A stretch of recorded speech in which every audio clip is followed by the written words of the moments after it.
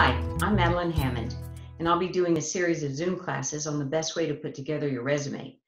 Our first guest is Dani Ticktin Koplik, who is founder and CEO of dtkResources. She previously was in our industry before she became an executive coach and a leadership consultant. She worked at one of the studios doing advertising, publicity, and research, and I really welcome her perspective on the best way to get a job in today's very competitive marketplace. So all the way from New York, we're pleased to have Dani with us, and let's get started. So Dani, I want to start and let's talk about right now, in this time of great uncertainty, and every day on the news, it talks about these unemployment figures being just staggeringly high. So being that you work coaching people and you are a leadership consultant, what kind of advice can you give us about overcoming any fear or in this time of uncertainty so we can get motivated to get a new job? What's something you can tell us to just say, stop reading, stop listening so much, and just do it? Yeah, it is a complicated time, and actually it asks us to hold two almost seemingly opposite things in our brain at the same time. One is we do have to understand what the reality of this situation is, but we also have to remain optimistic. They actually have a name for it. It's called the Stockdale paradox. So, optimism is more long range. It's a global kind of feeling, but we can't immunize ourselves, so to speak, against the news. We can turn it off, we can curate it, but some of the stuff to eliminate fear requires extreme self-care as opposed to trying to get ourselves thinking in a different way. So if you feel like you are losing it a little bit, eat better, sleep more, stay hydrated, exercise a little bit, and try to find some quiet times where you can just chill, because your brain needs to recover from all this stimulus. So that's, fear is an emotion that exists in our brain, and it's ancient. It comes from needing to survive in the wild, and it was useful there. But what happens is our bodies and our brain interpret the threat as real physical threat. Well, I think fear. I also think fear can be a great motivator. It can be. Right, it can be a great motivator. So to that end, why are resumes so important? Are they more important now than ever before, do you think, Dani? And if so, why? I think they're very, very important. What's important about them for right now is that I think they get you to focus on what your real skills are and how you're going to meet the requirements of what this new whatever. It's hard to say new normal because it's going to always be in flux. Right. It won't be normal. It won't be normal. It'll be the next something. But industry is going, there's a lot of talk now about upskilling.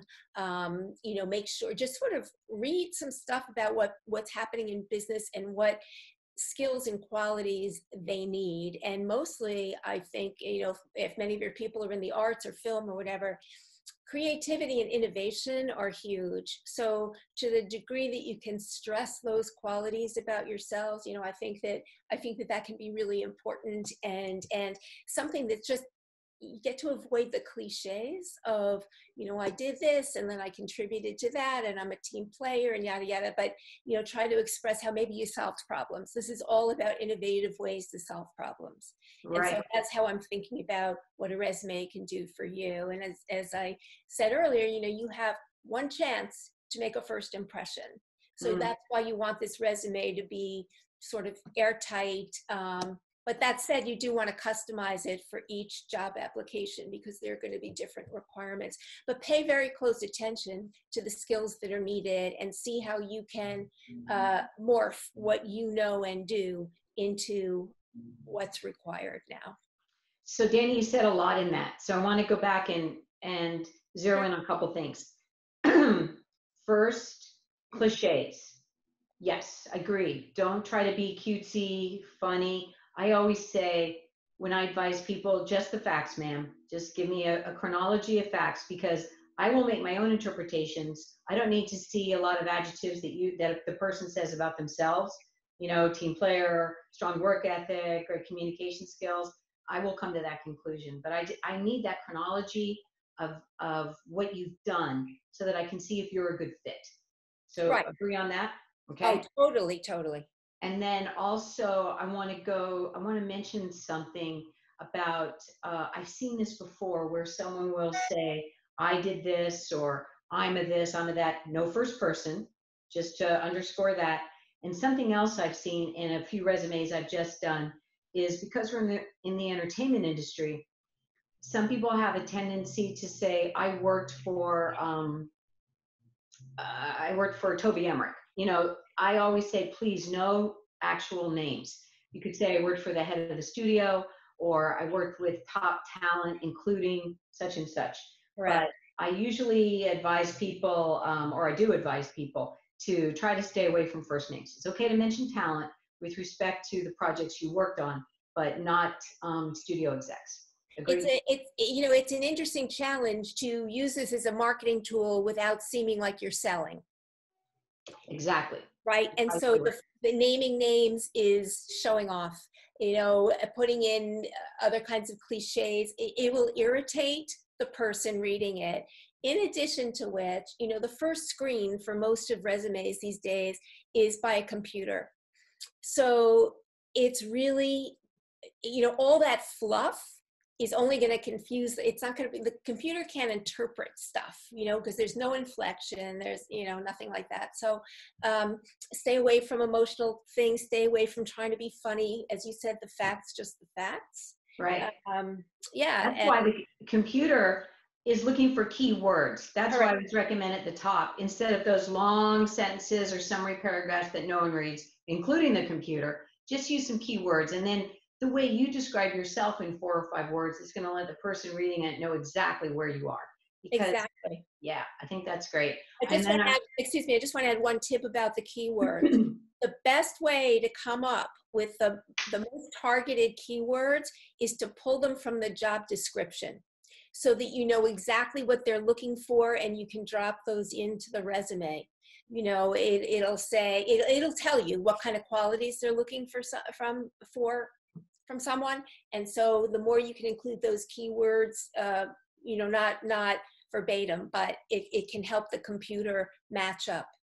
Got it. Now, I also want to just go back to something you said, very important. I was always of the opinion, but maybe I will change that now in light of the times that we're in, that you don't need to necessarily customize your resume and have like 6 resumes and change it for every single job that you're applying, but have one great resume that really tells your story. However, in light of the times and some of the people that I know who are on this call, some of them may feel the need to pivot. It may be it may be that what they've done for many years is just not, there's not that many jobs out there for them right now. Or they may, like, I feel if there's something else you want to do that's adjacent to what you've done, this would be a great time to explore that. Do you agree? I do agree. And sometimes there are gifts in these horrible catastrophes, and it gives us an opportunity to pivot. For separation from whatever you've been doing before allows you to think a little bit differently. And look, it's an opportunity to pursue something that may have been a dream, or to think more creatively about how your talent can apply to an actual need. So I do think it's great to pivot. And in that case, when I say customize it, I don't mean change the body of the thing. Maybe the keywords change. Maybe whatever statement you're making somewhere. Cover letter. Oh, the cover letter is huge. The cover letter is huge. And then let's talk for a sec about cover letters. I'm of the opinion that short and sweet to the point. You do not need to reiterate every single thing that's in the attached resume. Would you agree? I would say it more strongly. It will turn people off if all you're doing is regurgitating what's in your resume. What they want to know is, what value are you going to bring to this job or to this company? And again, no me, my's, or myself's. It's not about you. It's not about telling your story. It's about how you can provide a solution to whatever gap they're sensing or whatever need they have. And what is the value you're going to bring day one. What I do want to add, and I just remembered, when I counsel people on cover letters, I make sure that they end with a call to action at the end. You can't just say sincerely, Dani Ticktin Koplik, say, I just want to say how much I'm interested in this job, and I will, with your permission, I will follow up in a week or 2 weeks. And so that gives them a sense, A, that you really want the job, right? B, that you're being, you're being assertive about landing it. So I think that's important. And then I want to add one more thing to that. It's very important that the cover letter not look like you just, the opposite. There's two extremes. One is you regurgitate, you're being cutesy, you know, funny and trying all that. That's bad. The other bad thing on the other end of the spectrum, it looks like it's the same cover letter that you've just sent 10 people. Correct. Yeah. Yes, that's where the job description or the company or the industry is really important. If you're thinking about pivoting, you may be able to take your marketing skills to any number of industries. Right. So just make sure you are intimately aware of what that company does, what their needs are, where their gaps may be, what's going on in the industry if you're pivoting, because, you know, selling yourself is not working anymore. It's how are you going to be able to serve the company that you get hired by. And that's what they want to know. Everyone wants to see innovation and solutions. And, you know, hopefully a lot of that will grow out of this time. Right. Got it. All right. Let's talk about social networking. Sure. How important it is, how important it is to develop. And by social networking, I mean an individual's contacts. They're the people that they communicate with on a regular basis, and how important it is to cultivate those relationships. And because I feel, and would be interested in your opinion on this, that is the best way to get a job, to be referred to, because if you don't know what's going on, people in your circle will. And I think it's extremely important. You agree? It is. It is. Well, of course, at entry level, it's not quite the same thing, but as you're mid-career and above, I would say it's the only way. You know, job boards are probably overwhelmed. They probably even shut down because they're so overwhelmed. So clearly, if you have a personal introduction, it's very important. What I will say is that, yes, it's important to do that now. But once you land your job, and we know you all will, you must maintain those contacts, because the best time to network is when you don't need anything. Yeah. Being generous. Maybe you can be of help to them. Exactly. Make referrals. If it's not right for you, you can help someone in another way. But your network is really important. And actually, I changed the metaphor a little bit. Instead of calling it a network, which is so broad that it sometimes has no depth, I talk in terms of a sphere of influence, which, because everybody is an offshoot of you, and then everyone there is an offshoot of, so I look at it as a solar system. Right. You're the center as the sun, and then your contacts are the planets, and then they have moons and everything else. A net is just broad and one-dimensional, but when you get a solar system, there's like a gravitational pull. There's a reason why everybody is connected. Correct. And, you know, and you look through your random cards in your desk drawer, that's not the same as having a real connection. Or going on LinkedIn and just like clicking people who you don't even know. To me, I think LinkedIn is a very valuable tool, and certainly you should have an up-to-date resume on there, most importantly. But it's important that you link with people that you know. You don't have to just accept everybody. I think it defeats the purpose. Agree? If any of you have opinions and or are good writers, it's very helpful to help your SEO. And if you start blogging or posting or guest posting on somebody else's blog, start to get some traffic around your name, I think is also very helpful. Right, and agreed. Post it on LinkedIn, and then there's something other than your name that people would be interested in investigating. By the way, I have to go back to the cover letter. Excuse me, Sure. I just remembered one last thing. What do you prefer? Because I have an opinion. I want to know what you think. Dear Sir or Madam, to whom it may concern, dear Ms. Koplik, dear Dani. I would go for the formal Ms. Koplik.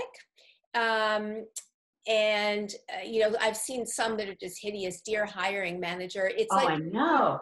No time to investigate the company. Right. And to me, that would be an automatic off the pile. The idea is to stay on the pile. Yeah. And totally.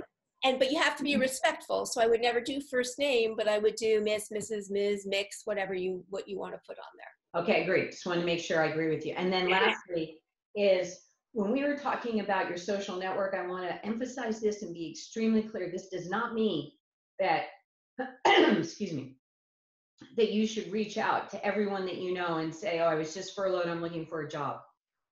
It's a turnoff when you say to people, let me know if you hear of anything, because people are already freaking out about their own situation, even if they are working. So I would much rather see you reach out to your social network with a sincere, authentic message of just checking in to see how you're doing. You know, just so you know, I was furloughed. I hope I get my job back. But if you need me in the interim, here's my personal email. That's all you need to say. One tip I find very helpful that I sort of thought about was connect with your alumni networks, because anybody who is listed on there is there voluntarily to accept calls from other people who are looking for jobs or looking for advice. And it's perfectly acceptable to go online to your alumni, high school, college, grad school, whatever it is, and ask for an informational interview or something. They're there to help. So it's pre-sold in a way. You're not going randomly. So I find that to be a very useful thing. Good, I agree. Also during this time where you might have a little bit of extra time, I think it's a great time, I did this, to update your database. It's amazing how many people you collected along the way that maybe you don't remember or are no longer there, but it also reminds you about this incredible wealth of friends that you may have that you've forgotten about. So I would say, please update your database and clean up any of your social media sites, because Dani, tell me if you agree, Totally.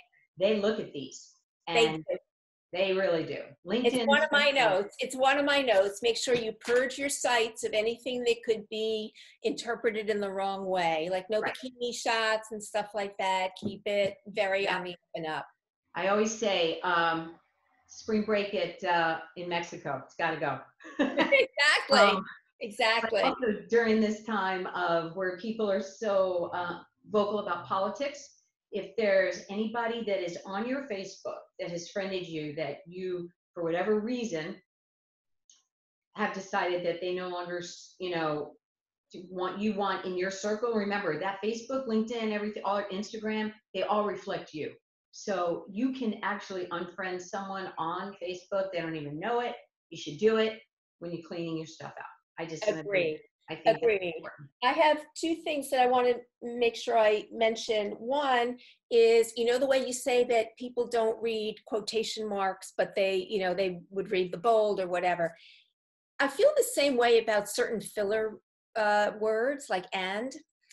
If I'm going to put and in my resume, I always put an ampersand instead.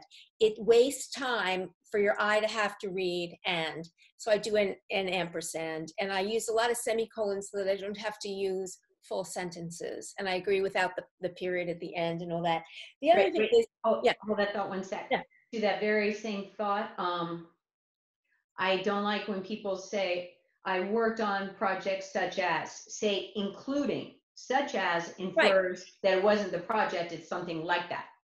Exactly. In grammar, it's called a gerund, and the ing word is really great. It cuts out a lot of other words that are nonsense and not necessary. Good. Sorry to interrupt. Okay. No. Or you can even do e.g., like, for example, you know, for example. That's another thing. So I said the ampersand. Oh, so a rule of thumb in actual physical networking to me is to never have an ask when you go up to talk to someone, but to be curious about them. So that will eventually come back, but if you are on a networking Zoom call, try to be curious. And I think that's important for business going forward too, is to really show that you have some innate curiosity about things, about life, about how to change things, about how to modify, mitigate, all of that. So and to listen, because you're right, and to research and be curious. That falls right in line with when I say, don't ask, don't say, let me know if you hear of anything. Much better to say, what's going on with you? You'll be surprised how much you find out just by asking. I want to get to some questions, but I have three more very quick questions for you, Dani. One is, do you think if someone is furloughed, they should send an email to their contacts, I've been furloughed, or here's my new email, like or maybe not because they'll go back to work? What do you think? What's the right thing to do? I guess it So depends on the situation. all right, so furloughed is different from fired, right? Right. Um, I don't think that I would tell people that I've been furloughed. I think that it's a time to use productively and, do some investigating. It doesn't necessarily mean you're going to get a new job. It may mean that you're coming back, but you need to be prepared, right? You have to Right. always be proactive in stuff like that. So I would use that time, differently, definitely connect with your sphere of influence and, learn a new skill if you have to, take some YouTube classes, just really keep your mind crisp and inquire about other people, as you said. I don't think I would just announce, who hasn't been furloughed? More Right. people have been furloughed than not. Right. That's true. Okay, I agree. And it And also, then it looks like you're looking for sympathy, and that's not what you want. no.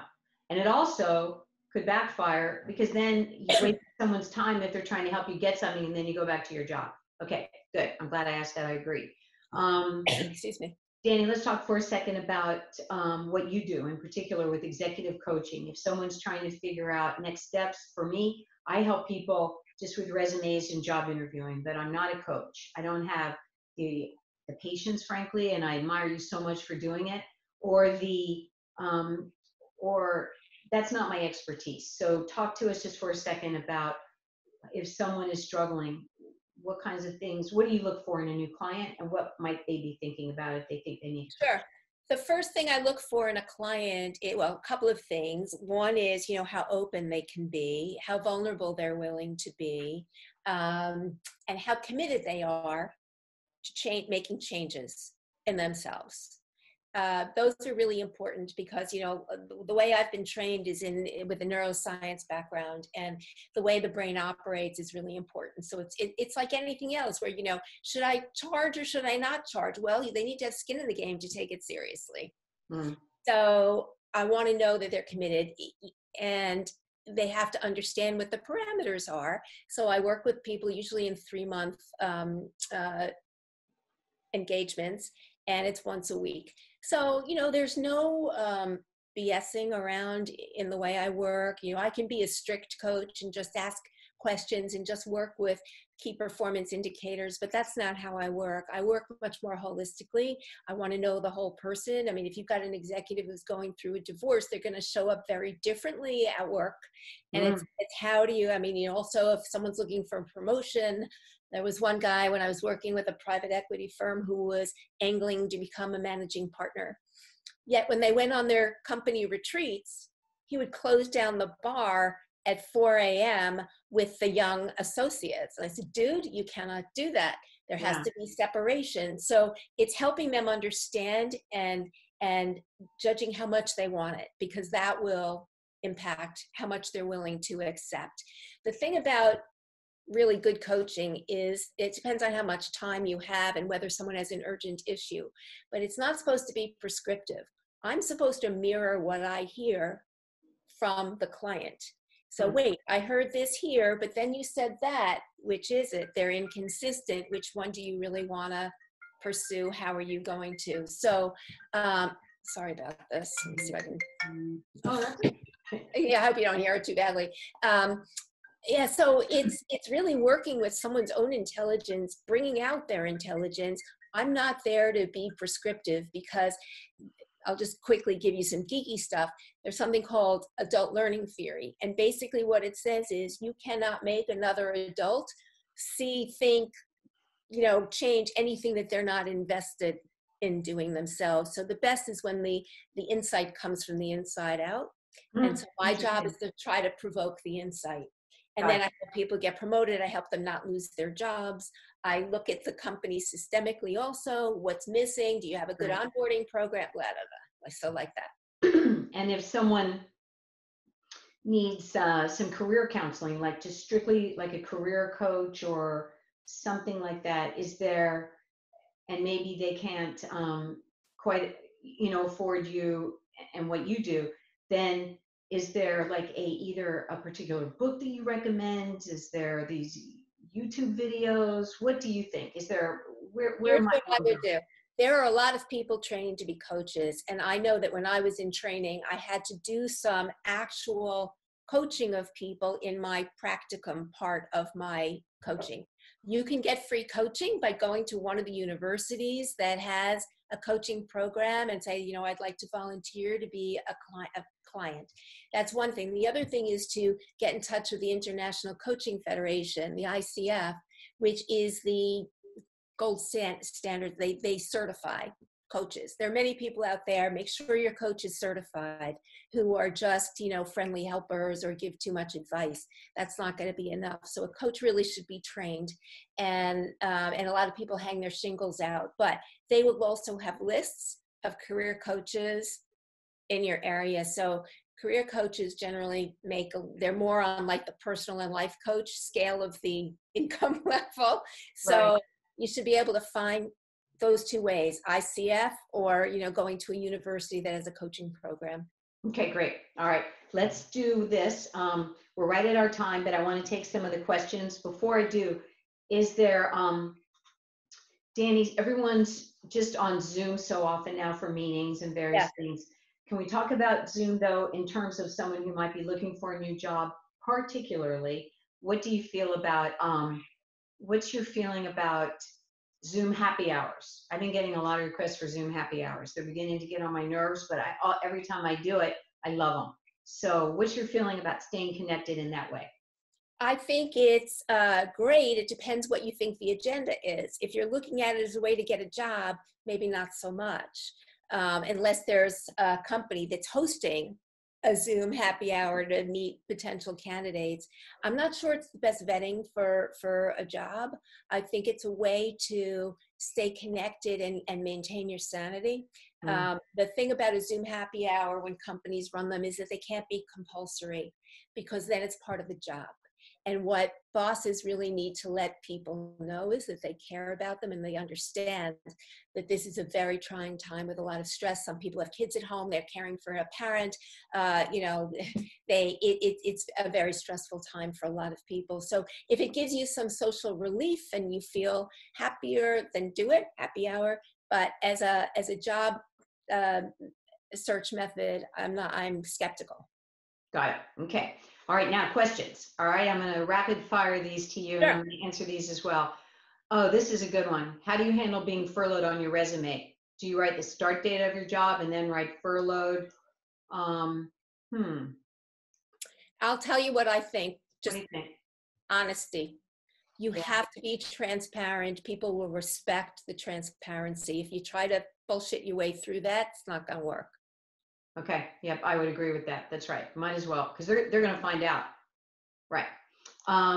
This is also a good question about the layout and design of the resume. Are there certain layouts designs better for scanning of keywords?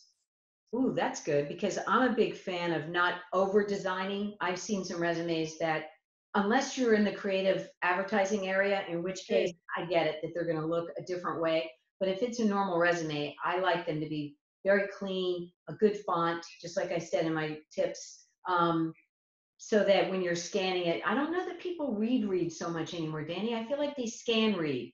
And so you've got to make it so that things pop out and make it. Yes, make it easy to get to yes. I agree with Helvetica. It is my default. I think it's very easy to read. You want something that's, you know, not scrolly, not weird, not compressed. Make it very easy. Again, same as the first impression. You want to make it easy to get to yes. You want to take the onus off the reader.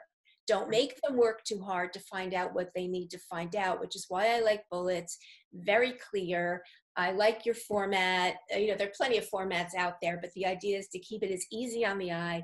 One thing that's also very important for those of you in graphic design or whatever, don't make your lines too long, because the eye can only take a certain number of words in at one time. So you want to try to phrase these things in bites so the eye picks it all up. If you make them work too hard, that's right, it won't work. No one reads sentences anymore. That's why I'm a huge fan of bullet points. I think that's how people think, that's how they communicate. And that's what you should do on a resume. It's just But bullet. no Twitter abbreviations, no LOL, no, in my humble opinion, none of that. Keep that out, but keep it. Right. Yeah. Yeah, good point. Someone was asking about, do you recommend a resume PDF or Word doc? I always say when you send it out, do a PDF so the spacing stays intact. Dani, just for you and I, like you're working off a Mac, right? Mhm. And I'm working off a PC, and I even know in our emails that the spacing as I reply is always different. So I'm always afraid that might happen with a resume, particularly if it involves bullets or columns or anything like that. You agree? Always PDF, because it's etched in stone that way. Otherwise, someone else could make a change to it randomly if it goes as a Word doc. So Yeah. I would always do it, it just sort of is a permanent imprint, and then just keep making PDFs of whatever other versions you have. The other thing about a PDF is it's just a personal pet peeve when I open up a PDF and it's super large on my screen and I have to reduce it. Like that annoys me. It's just a personal thing. So take a minute.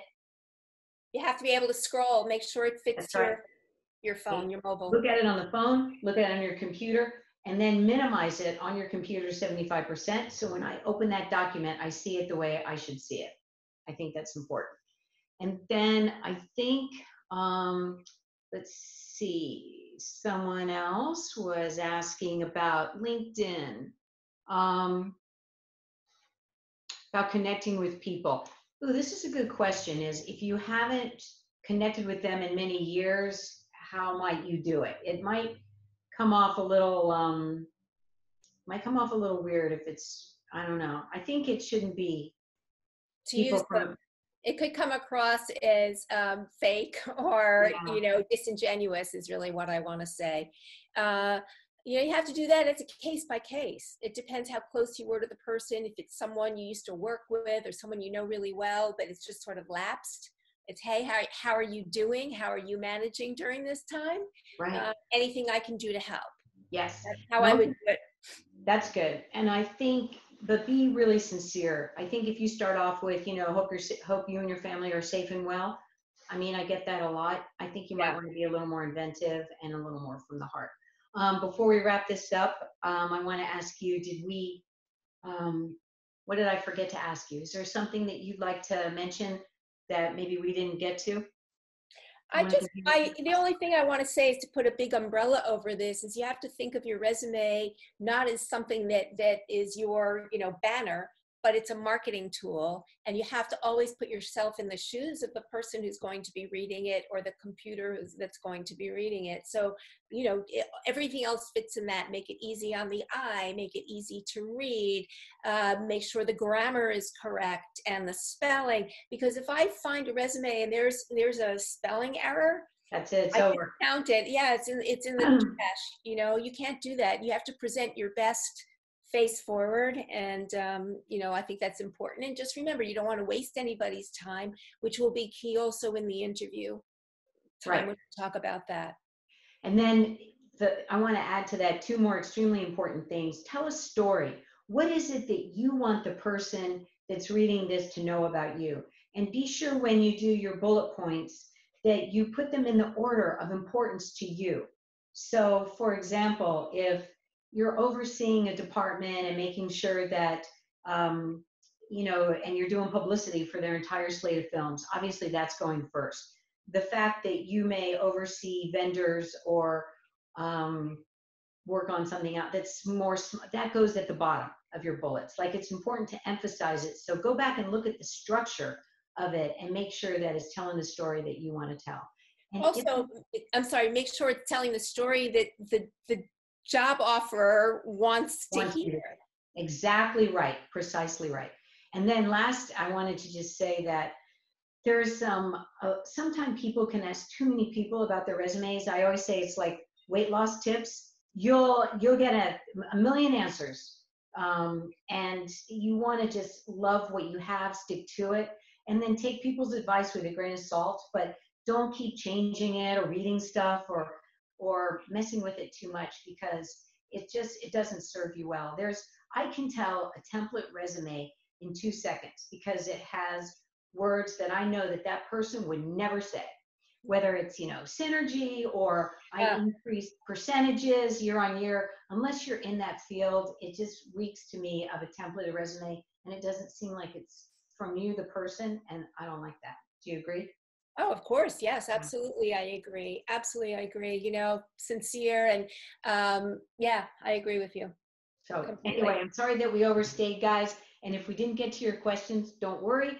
I have them here in the chat, and then we'll send you a note. Hold on, we've got one more. Let me just be sure that people appreciated it and said, thank you, Dani. And I just want to echo that. I just can't tell you how much I appreciate you doing it. I hope we get to do this again. Our Happy goal is anytime. we want to do more, and this one's focused on resumes, and then we're going to focus our next one on job interviewing skills.